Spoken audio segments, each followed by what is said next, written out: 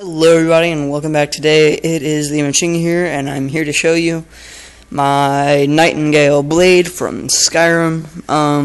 It's probably the best sword I've made yet. The coat's uneven because these blades are supposed to be like ancient and stuff.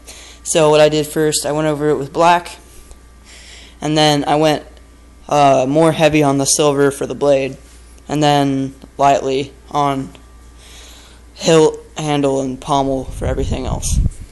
So I'm not sure if the handle's still called the hilt. It might be, but I'll just show you here. We have 4 prongs on the ends, 4 grips for your fingers, and we have the main Nightingale design. So we have a bird here, and then we have a tail. Oh, that is high quality. I'm sorry if you can't hear my voice very well or it's wobbly.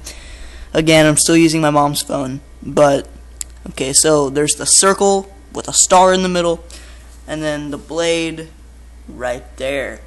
And it's much more well scaled than my thin sword. It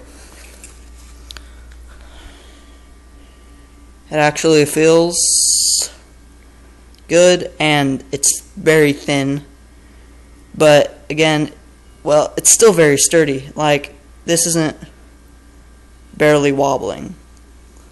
Probably just looks like it, kind of. But it's a very sturdy feeling. But anyway, guys, that's it for today. And if you're wondering why I haven't been posting Halo stuff, I really just haven't been in a Halo mood. Because I have to be in moods to make stuff. So lately, I've been in a Minecraft mood. I've been playing Minecraft for a couple hours a day. But sometimes I don't play it for weeks at a time. It just depends if I'm in the mood of it. And yeah, so anyway, guys, that's it for today, and I will see you later.